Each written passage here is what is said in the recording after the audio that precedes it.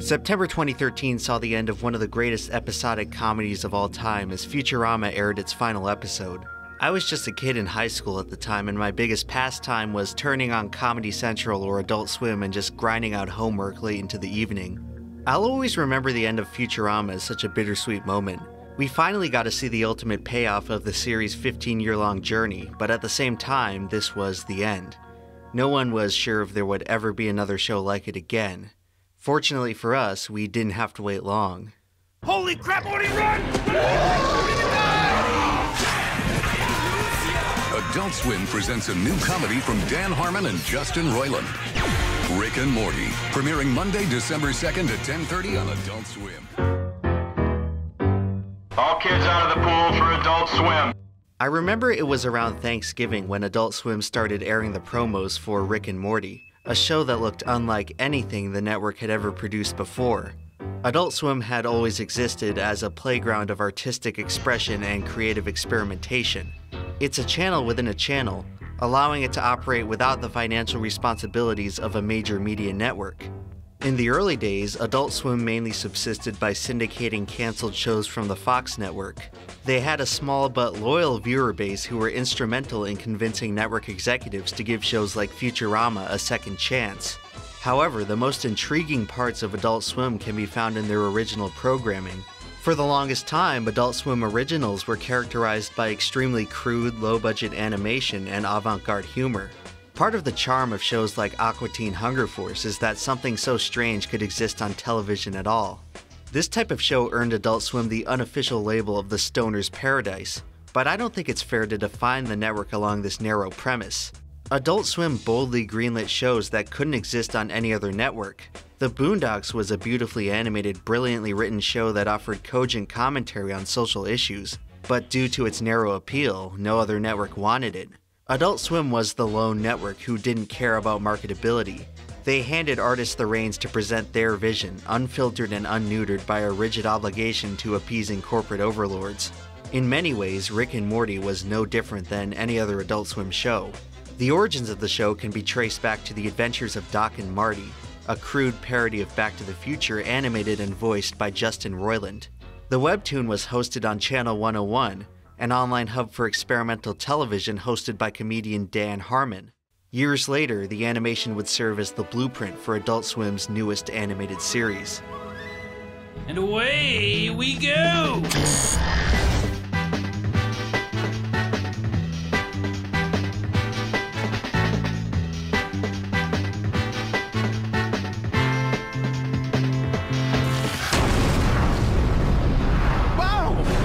What happened back there? Why don't you ask the smartest people in the universe, Jerry? If I could use one word to describe Rick and Morty, I'd say it's a very unique show. There's nothing else like it on television. It's an unholy combination of Futurama, regular show, and Freddy Got Fingered. The show is simultaneously crude and elegant. It features both spontaneous improvisation and meticulous attention to detail. It's impressive how the writers managed to create a show like this without it turning out completely incoherent. Historically, we have to look back on Rick and Morty as one of the most culturally significant shows of its decade. Perhaps no other show connected more with the zeitgeist of the 2010s. It wasn't just entertaining, it captured the hearts and minds of a generation of young adults. Rick and Morty encompasses the search for meaning in an age of aimlessness and cynicism. It's not just a show about an anti-hero, it's an anti-show. Morty, what did you do? You killed the Simpsons, Morty! No! Nearly every aspect of the show is designed to subvert the platitudes of conventional media. It's a sitcom where nothing ever goes back to normal. The characters occupy a wacky, cartoony world, but suffer realistic, gruesome consequences. The writers will intentionally disrupt a sappy emotional moment with a goofy fourth wall break that obliterates any tension in the scene. This sardonic tongue-in-cheek deprecation is something that could have only succeeded in the internet age, and succeed it did. Rick and Morty's first season premiered to an audience of 1 million viewers. By the season finale, the audience had effectively doubled. For the first time ever, people were going out of their way to tune into Adult Swim on Sunday nights. New episodes would generate widespread discussion, memes, and theories on forums across the web. It was not uncommon at this time to get millions of views on YouTube videos just talking about the show. Rick and Morty was a hit with both casual viewers and critics, at one point peaking at number 7 on IMDb's Top 250 TV shows. On paper, it appears to be not just one of the greatest shows of its time, but one of the greatest of all time. And yet, when you ask people their opinion on the show today, you'll find that the responses are much more polarizing than the critical consensus would have you believe. It seems you can't mention the show online anymore without sparking a vicious debate. Nowadays, there are lots of people who say the show went downhill. Some say that the show was never good in the first place. I remember a time when the show was universally revered, but somewhere along the way, something went very, very wrong. In order to understand what made people hate Rick and Morty, we have to understand what made people love Rick and Morty. Well, what do you love about Rick and Morty? Most people would say that they watch Rick and Morty to see two dudes go on wacky sci-fi adventures. Many like to praise the clever and shocking comedy. Some find the crude, improvised moments charming. Others relate to the show's nihilist overtones and appreciate its commentary on the nature of society. A lot of people became invested in the lore and world building and keep watching to see where the story goes next. All of these are valid reasons to like the show, but if you ask me, a lot of people overlook the one element that truly makes Rick and Morty click. Ask yourself this: what is Rick and Morty about? You could come up with a million answers to this question, but ultimately at its core, Rick and Morty is a show about a dysfunctional family. More specifically, Rick and Morty is a show about how a dysfunctional family deals with identity. Coming of age, belonging, wasted potential, mediocrity, and loneliness. These are all prevailing conflicts embodied by each member of the Smith family. I initially compared Rick and Morty to Futurama, but it thematically has much more in common with The Simpsons. At a superficial level, you could describe Rick and Morty as a sci-fi comedy, but at a conceptual level, the show is much closer to a family drama. This is the thematic engine which drives the characters, the story, and the philosophy of the show. But don't just take my word for it. The answer was hiding in plain sight all along from the very beginning. Adult Swim. Cover me! Oh, man! Science makes sense. Family doesn't.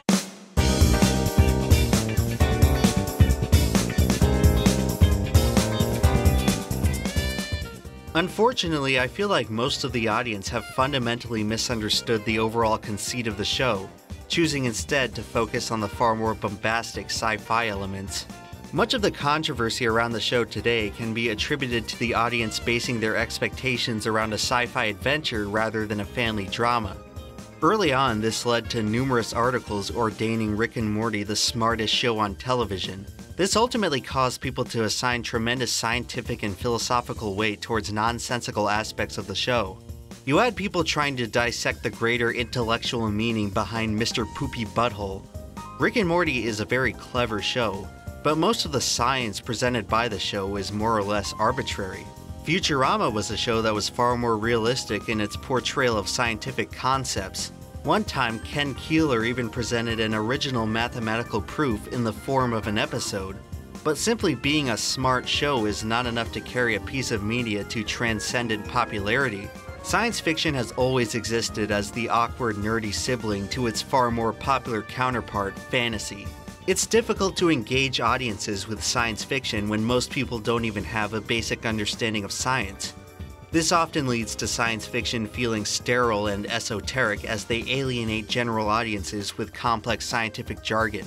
In order to make sci-fi more approachable, you have to add in a grounded element that the average person can relate to. For Futurama, this comes in the form of the everyman Fry, the search for purpose and fitting into an alien world. These are somewhat universal themes that everyone can understand. Star Wars and Star Trek were both synonymous with sci-fi in the 20th century. One of these franchises exploded as an ubiquitous cultural behemoth, while the other is still generally regarded as a niche, nerdy subculture. The difference is that Star Wars had more simple and relatable elements to help people engage with the story. On paper, the Star Wars saga is about an epic space adventure, but at its core, Star Wars simply tells the story of a dysfunctional family. Likewise, Rick and Morty is the story of a dysfunctional family told through the lens of science fiction. The show uses science fiction as a means to explore the dynamics of family drama. Nearly all sci-fi concepts in the show only serve to accent the internal conflict among family members. The Meeseeks box represents the family's insecurities. Interdimensional Cable explores choices and consequences. The entire multiverse serves as an allegory for Rick's inability to confront his personal demons, choosing instead to run away and forget about them. The show tends to focus on Rick more than anyone else because he is the most flawed character. Morty, do you know what wubba lubba dub dub means? That's just Rick's stupid nonsense catchphrase. It's not nonsense at all. In my people's tongue, it means, I am in great pain. Please help me. Lots of people have interpreted Rick's character as the embodiment of nihilism, and have used this idea to define Rick and Morty as a nihilist show. I would actually argue that Rick's early characterization serves as a warning against nihilism. On the surface, Rick appears to be an aloof renegade who is too smart to care about the universe's problems. Listen, Morty, I hate to break it to you, but what people call love is just a chemical reaction that compels animals to breed. However, the more you watch, the more you realize that Rick's unparalleled intellect has left him profoundly lonely. I was thinking, I might watch a movie. I am not programmed for friendship. Suit yourself. He must keep himself constantly inebriated in order to shield himself from the harsh realities of existence. Rick is terrified by the fact that no matter how smart he is, he will never be able to truly escape his human flaws, because to be human is to be irrational. There is no empirical scientific reason to care about others.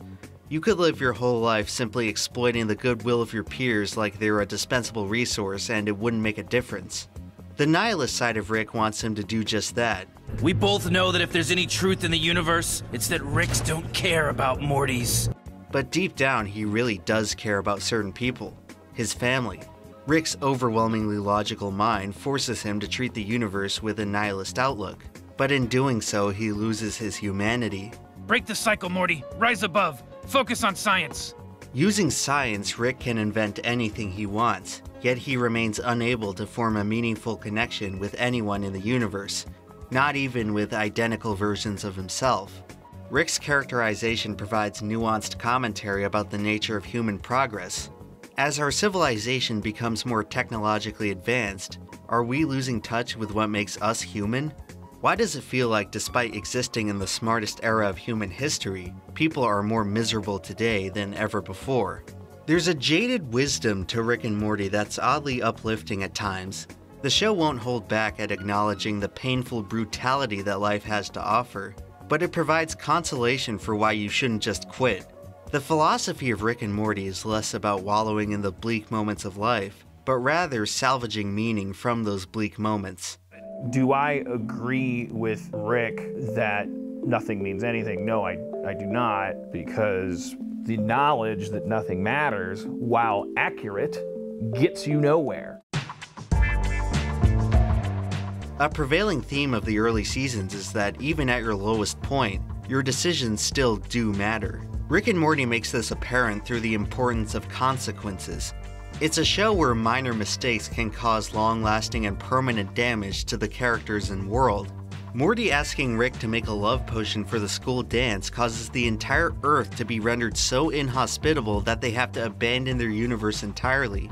Many like to point to this moment as evidence of the show's nihilism by claiming that each world in Rick's multiverse matters so little that you could just throw it away and start over with a new one. However, this event did matter. Morty is completely traumatized by this moment and never sees the world the same after this point. Part of the reason Rick is so miserable is that he justifies his recklessness by saying that none of it matters, even though the consequences of his actions do affect him in very damaging ways. Rick's prevailing character arc throughout the series is one of accountability, realizing that his actions do matter because of the consequences they bring to the people he cares about. And no other episode represents this idea more than the Season 2 finale. This is the episode where Rick finally stops running from his problems and takes accountability for his actions. In my opinion, this moment marks the point at which Rick and Morty peaked as a series. Since this aired, the show has never really been the same. After 2 years and 21 episodes, Rick and Morty was about to undergo some major changes. But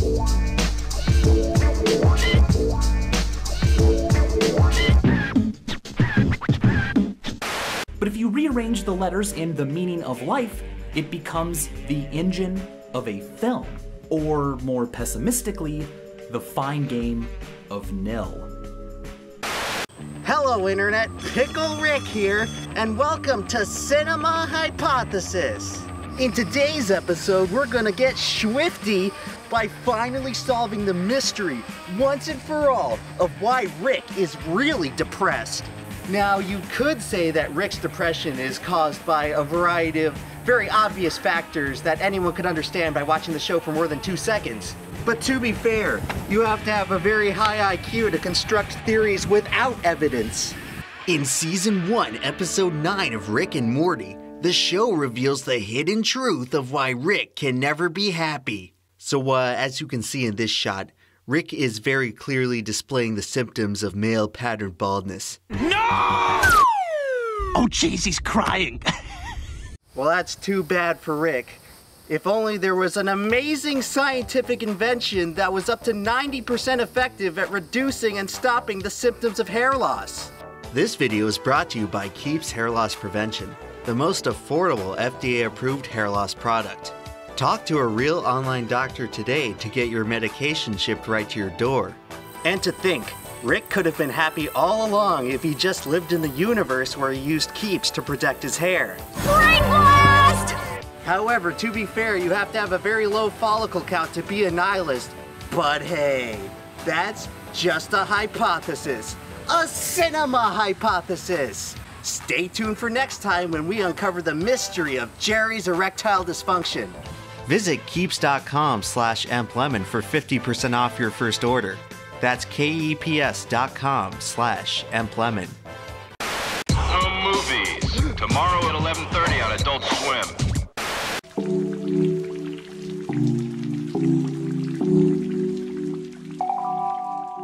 The Season 2 cliffhanger had generated more intrigue for the show than ever before. For 18 months, fans speculated wild theories on what was going to happen next. Then, on April Fool's Day of 2017, we got our answer. Welcome to the darkest year of our adventures. The Season 3 premiere was perhaps the boldest episode of the series, choosing to blow up the family entirely by having Beth divorce Jerry. This change represented a major departure from the structure of the first 2 seasons, but fans were riding high on the hype of the premiere and were excited to see where the story would go. 2 episodes later, we got the most infamous installment of the series. I turned myself into a pickle, Morty! I'm Pickle Rick! Pickle Rick was the first time that Rick and Morty truly divided the audience, and to this day it is still one of the most criticized episodes of the entire series. Some viewers cite Pickle Rick as the moment Rick and Morty jumped the shark, a point of no return from which the quality of the show never recovered. So what went wrong with Pickle Rick? A lot of people could tell that something was off about it, but had a hard time articulating why. Most people just know it as that episode with the annoying meme, but the issues with the episode run far deeper. In many ways, Pickle Rick betrayed the philosophy of the entire series up to that point. It did so in 3 main aspects, starting with structure. Rick and Morty would always portray its conflict through the lens of science fiction. This left a lot of room for interpretation as the message of the show was never directly stated. That all changed when Pickle Rick had Susan Sarandon literally explain to the audience how they're supposed to interpret the show. There was nothing metaphorical or nuanced about it, just a regular human therapist on regular old Earth telling the audience how they should feel. I understand that the writers were trying something new, but this scene just came off as cheap. After this moment, much of the open-ended mystique of Rick's character was extinguished, and the series became less compelling as a result. Speaking of Rick's character, this episode fundamentally alters the way in which Rick is written as a character moving forward. For starters, Rick's power level from this point onward is completely absurd. In the older seasons, Rick was savvy but still vulnerable. Most of the time, all Rick could do was run away and escape through a portal. The new seasons portray Rick as an invincible killing machine who can mow down enemies with ease. This ruins the tension of all the action scenes because you know that Rick is no longer in any real danger. Most of the time, he'll defeat his enemies in 1 second with an overpowered body augmentation that's never explained nor brought up again. You know, maybe something like this could have come in handy that one time he got beat up and robbed by a teenage girl. Rick's new unstoppable combat ability is emblematic of a far greater change in the overall presentation of the character. Rick's whole character arc of accountability is more or less absent in Season 3. Somewhere along the way, Rick transformed from the flawed scientist to the smartest man in the universe. Smartest man in the universe. You want me to get intel out of the smartest mammal in the galaxy? He can do that. He is the smartest man in the universe. The show only starts calling Rick this in Season 3. At no prior point did any other character refer to Rick as the smartest person in the universe. I always thought that Rick was smart enough to see the universe in a more complex way, but he wasn't an omnipotent god. There were many other beings in the show whose powers far exceeded any of his capabilities. But in the newer seasons, the whole universe seems to just exist as Rick's playing field. When you know nothing matters, the universe is yours. Smart people get a chance to climb on top, take reality for a ride. This caused Season 3 to feel very unbalanced. There are far less heartfelt character moments and far more biting cynicism. The show will introduce a thoughtful origin story about Rick and then discard it 2 minutes later as a mere plot device to get Rick out of prison. So, was it real? Did it matter? Does anything in this season matter? It was as if Rick's nihilism bled into the tone of the entire show. From this point onward, most of the family members lose their defining characteristics to become more like Rick. Limiting the nihilism to just a single character is fine, but when the whole show is telling you that nothing matters, then the audience have to ask themselves why the show matters. I understand that this is supposed to be the darkest year of our adventures, but Season 3 doesn't feel dark as much as it feels aimless. Rick and Morty was always dark. The show is a dark comedy. Was it not dark when Morty got violated by King Jellybean, or the multiple times Rick tried to end his own life? Season 3 didn't add dark moments as much as it subtracted comedic ones. Pickle Rick represents an unpleasant malaise that hangs over the whole season. Characters stop developing, consequences don't matter as much. The family has very little to do because they spend the whole season separated, only to just get back together at the end like nothing happened. And by the way, you know, when you're telling these little stories, here's a good idea. Have a point. In my opinion, it would have been a lot more compelling if the series chose to separate Rick from the family instead of Jerry. This would have shaken up the structure while still keeping Rick's character intact. I get the feeling that this was the original plan for Season 3, but they were too afraid to pull the trigger. They needed to keep Rick as the straightforward face of the show because by the 3rd season, the series had become marketable. You went into a store, an actual honest-to-God store, and you bought something. Buy another one, Morty! Consume, Morty! Pickle Rick was the final step in establishing the show as a trendy brand. In the coming months, Pickle Rick would be plastered all over posters, merchandise, and other promotional material for the show. I would describe this as the point in which Rick and Morty truly converged with the fandom.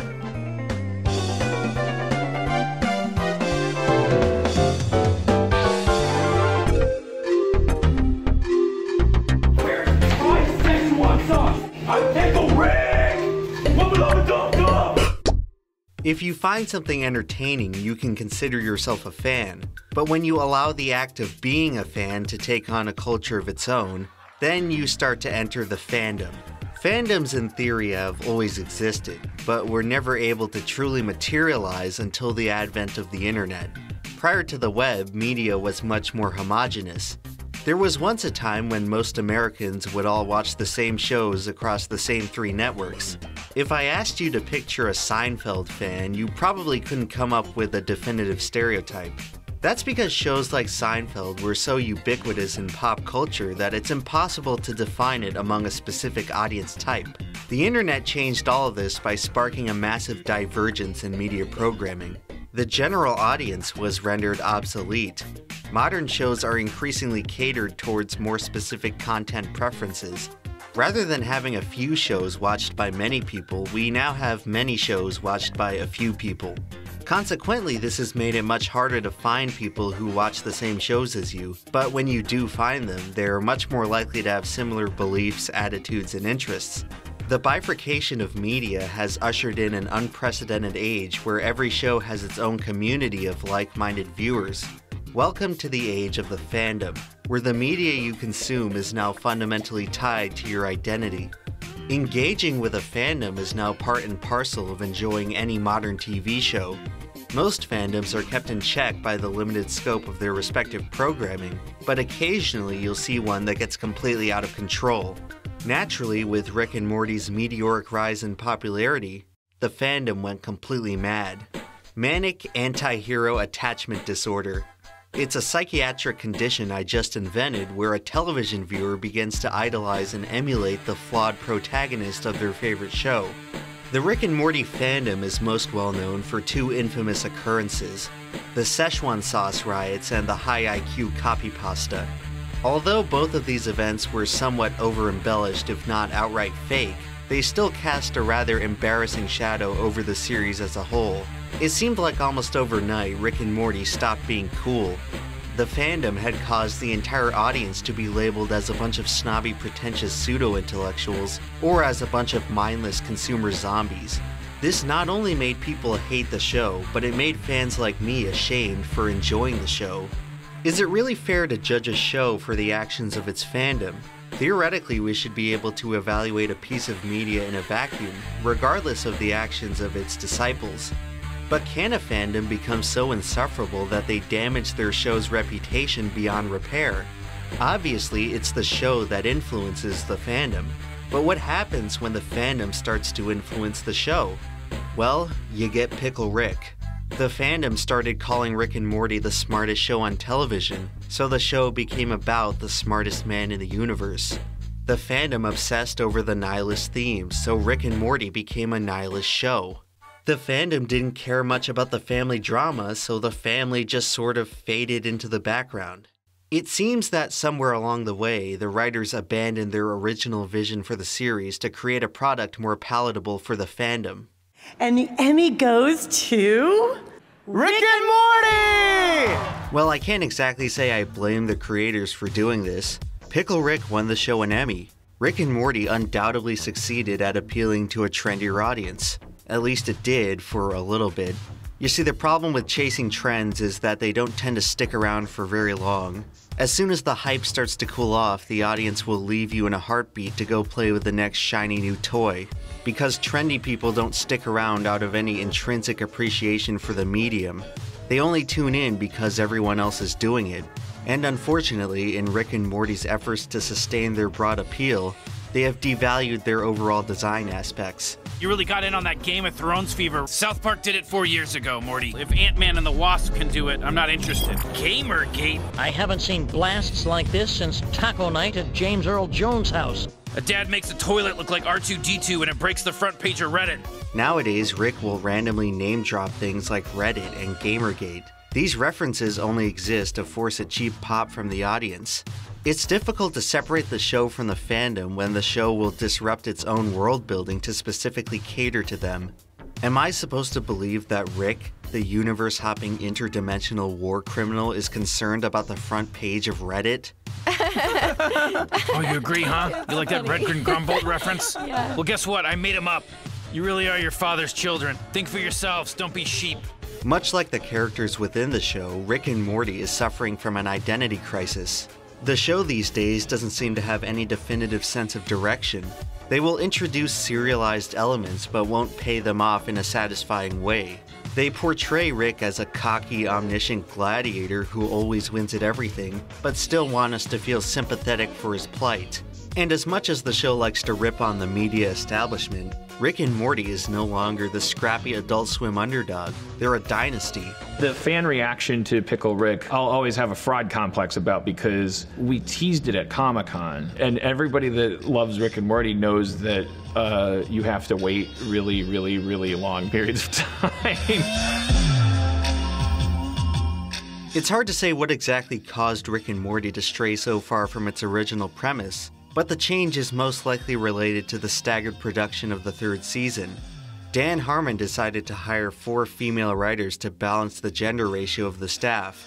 Some people use this to claim that women ruined the show, but I think adding 4 new writers of any gender would have still disrupted the show's momentum. Writers need time to develop chemistry, and I suspect that overhauling the team to this extent was more of a creative setback than they anticipated. Season 3 experienced numerous delays and only managed to ship 10 of the 14 planned episodes. Dan Harmon blamed the sluggish production on his perfectionism and newfound pressure to conform to grandiose standards. Season 3 was intended to be the most ambitious yet, but they ended up biting off more than they could chew, and the season wound up feeling sloppy, inconsistent, and anticlimactic. Part of the blame for the show's recent struggles can be placed on Adult Swim. The network had never before managed a mainstream hit like Rick and Morty and seemed unprepared to handle the show's white-hot momentum. Adult Swim followed up the belated release of Season 3 by leaving the show in limbo for 8 months before finally ordering new episodes in May of 2018. This pushed back the premiere of Season 4 to November of 2019, and for some baffling reason they decided to release the season in 2 halves 5 months apart.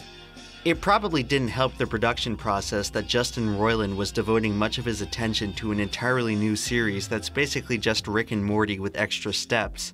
Between the Season 2 and Season 4 finale, Rick and Morty only managed to release 20 episodes in a 4.5-year span. Whatever hype there was for the show has long since been extinguished. Rick and Morty had lightning in a bottle and they kind of blew it. By the end of Season 4, more than half of the audience had stopped watching.